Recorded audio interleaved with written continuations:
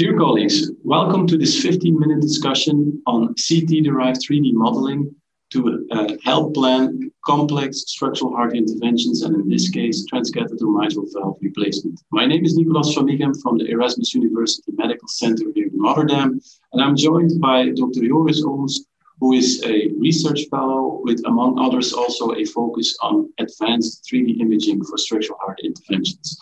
So, Joris, maybe we can start by a case description. The patient concerns a 66-year-old female patient who presented herself at the outpatient clinic with progressive dyspnea, class 3, and also a stable angina, CCS class 1.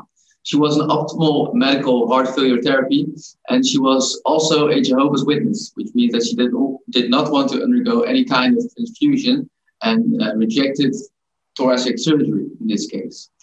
Other past records showed a surgical mitral valve annuloplasty in 81, AFib, a TIA, GOAT, and a multinodal struma. So we looked at her echo and saw that she had an ejection fraction of 55%. And on the top row, you can see the TEE we performed, showing a degenerated mitral valve with both at least moderate regurgitation and a severe stenosis. That's also shown on the lower right corner, with mean gradients going up to 11 millimeters of mercury. She also had a mild to moderate TR and elevated right ventricular pressures. The coronary angiography is not shown here, but she did not have any coronary artery disease of significance. So when we do these workups, as we are considering transcatheter mitral valve replacement, we not only rely on coronary angiography and TTE and TEE, but also CT scanning has become a very important tool to help plan our procedures. And we typically start with a conventional multi-slice CT scan, but we have now implemented more dedicated software programs to help us with modeling and even simulating the procedure. That allows us also to play around with different sizes of prosthesis and also different depths of implantation. So maybe, Joris, you can walk us through this process with this software by materials. Yeah, I can sure do that. We have a slide here showing the first workup we always do, because we want to assess eligibility for the TMVR or other kinds of mitral interventions. So first we look at the single slice CT on the upper row, and you can see the ring clearly depicted, and we can also easily perform measurements on that. But it's easy to not to take into account spatial interactions on these kinds of CTs. So on the lower row, you can see the model we derived. We call that a 3D computational model, where you can see that the ring is segmented in 3D, as well as the LV volumes, and we could also do that with the LA volumes and the aortic volumes.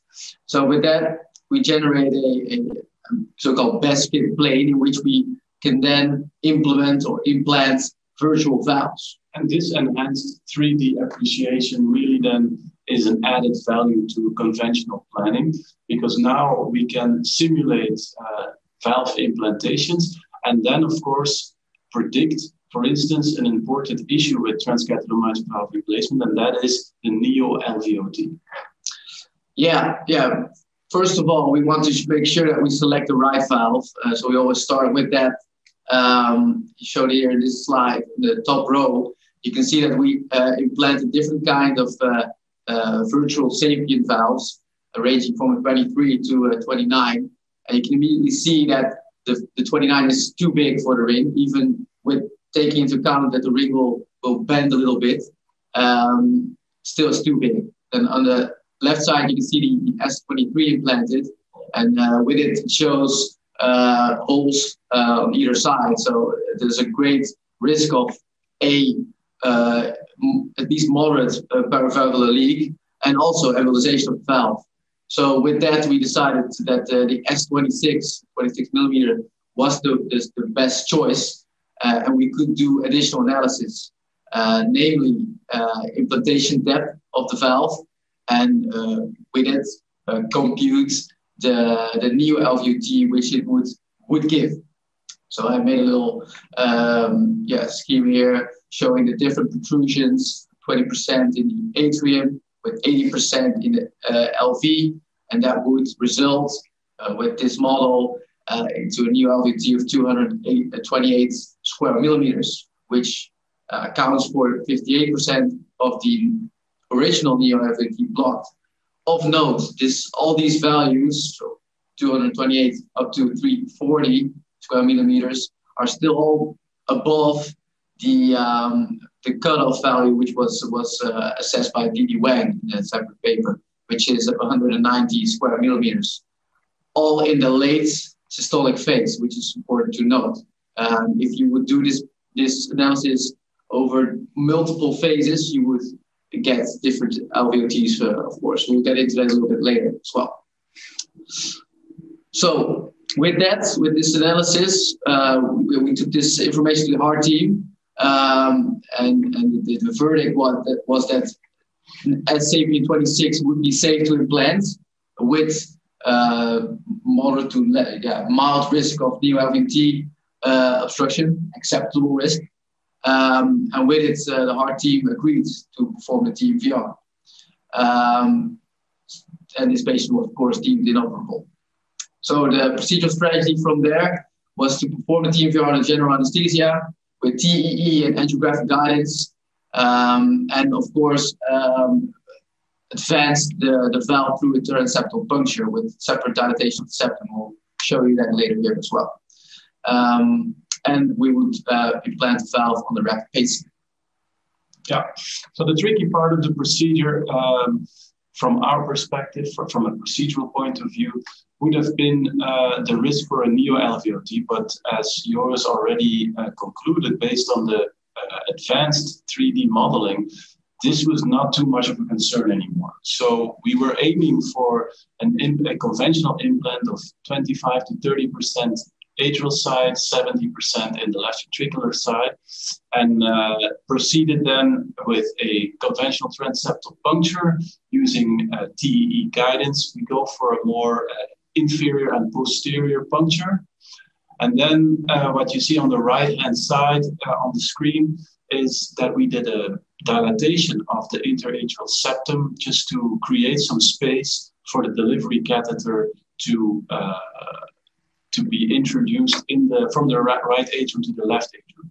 What you also note is that a technique that we like to use to enhance stability during the procedure.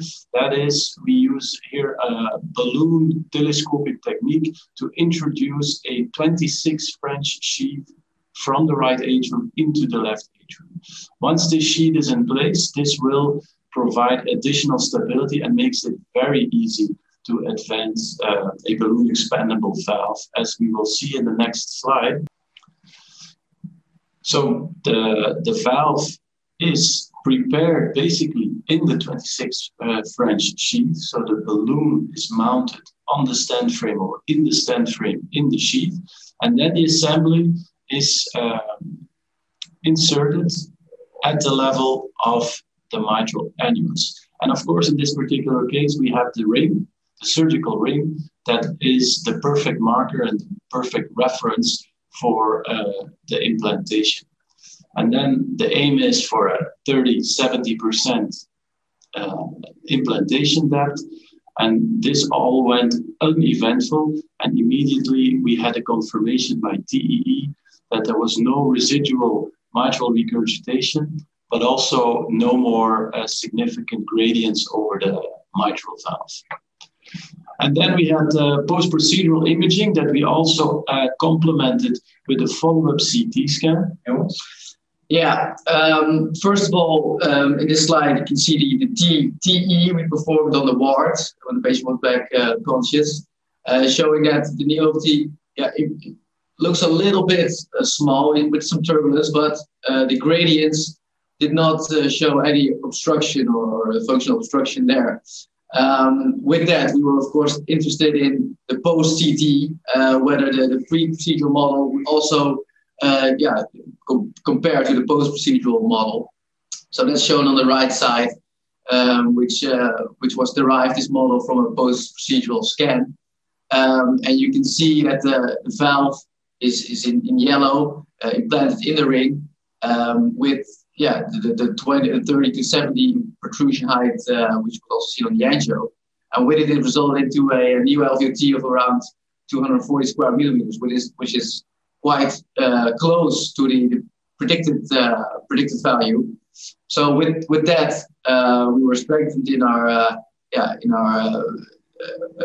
enthusiasm for the pre-procedural model, and we decided to perform different models to generate different models over the entire cardiac cycle.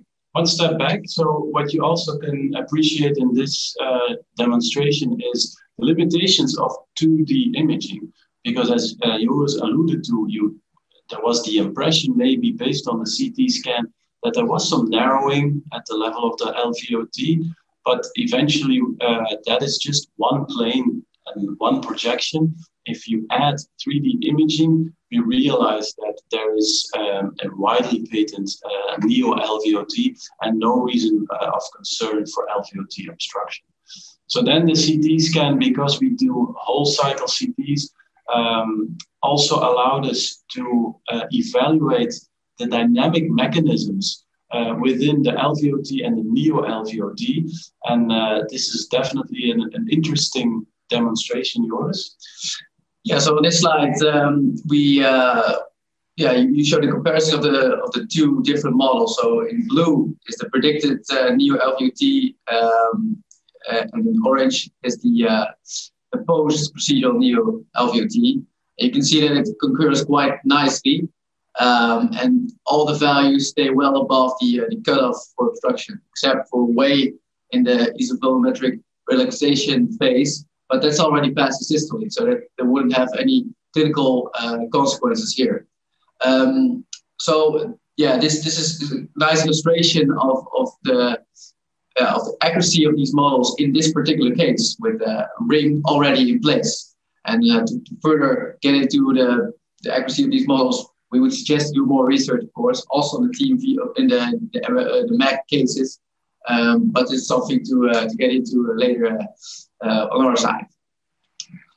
So with that, we can conclude that transcatheter mitral valve replacement is feasible in patients at high operative risk after prior mitral valve surgery. Pre-procedural planning is key to avoid structural complications. CT-derived 3D modeling is definitely an added value and enhances procedural safety, in our opinion. And from this case, I think we revealed that whole cycle CTs can be important because it demonstrates also the dynamics of this neo-LVOT. It's not a static structure, but it will change throughout the cardiac cycle. And apparently in this particular case, the smallest value of the neo-LVOT was in early diastole. This compares with the paradigm that the measurements for a neo-LVOT have been so far promoted to be done in late systole. So basically there are some nuances there, but I think there is no question that CT-derived 3D modeling makes your TMVRs a safer place. So with that, I would like to thank Joris for his contribution, and I would like to thank you for attending. Thank you very much.